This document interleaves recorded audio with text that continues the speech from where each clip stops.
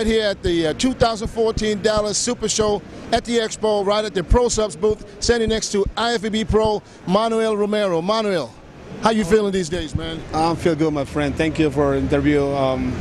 Just preparing for the Sacramento Pro, my next show. It was very good last year in Tampa, 7th place, my best shape ever at there. So use maturity, putting more size, you know, back, chest. It's the bites, the last bites that judges tell me. A little more harness, but I think this is coming with the time a little bit, Right, I think. right. How old are you now? I'm 30. I just turned 30 in this year. So you're still a baby? Yeah, yeah. That's how the people in South America know me. Yeah, so he's from Venezuela, and I personally believe that, I mean, I know that he has unbelievable potential, and if he would ever nail it, I think he can be a very, very, very good pro. So I'm waiting for you to finally putting it all together to bring it on stage. So your next show is the Sacramento Pro? Yes, sir. Sacramento, after that is a week after. It's going to be Tampa. It's on South Florida, so I would like to do there again. I want to win that personality. Right. So in Tampa last year, you were really good. I mean, that was the best Manuel that I've seen. But what have you changed from last year to this year, or what are you trying to bring different?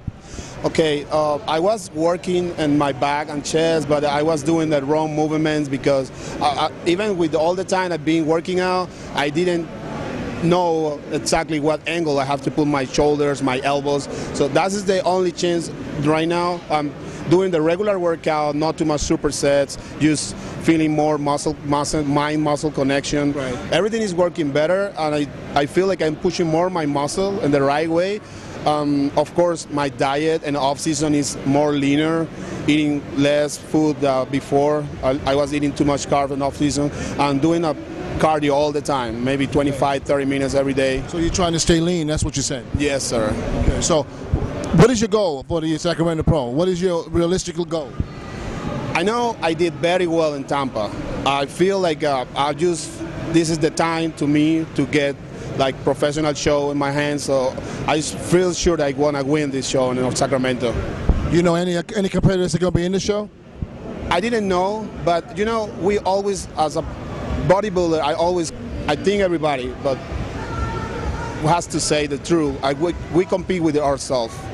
We compete with the person we see in the mirror.